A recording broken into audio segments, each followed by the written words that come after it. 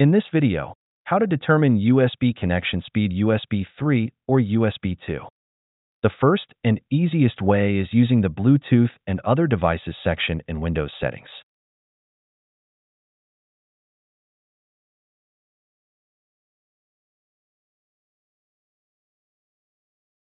Scroll down to see external USB drives. You will see a notification confirming a USB 3 drive if it's connected to a USB 3 port. You will also see a notification if your USB 3 device is limited by being plugged into a USB 2 port.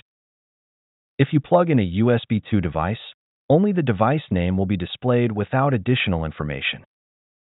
The second way is by using a small and free tool called USB Device Tree Viewer.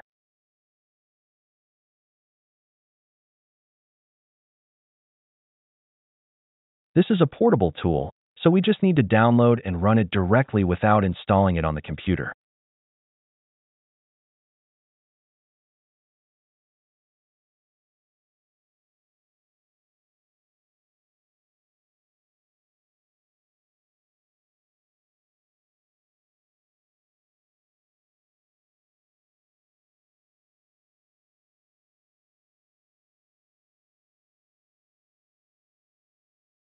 As you can see, the USB drive is connected to this port, and the device connection speed is high speed, indicated by the letter H in the icon.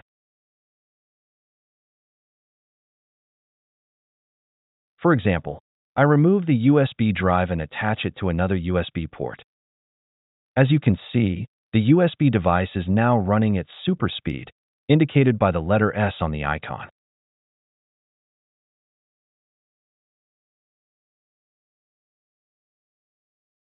That's it.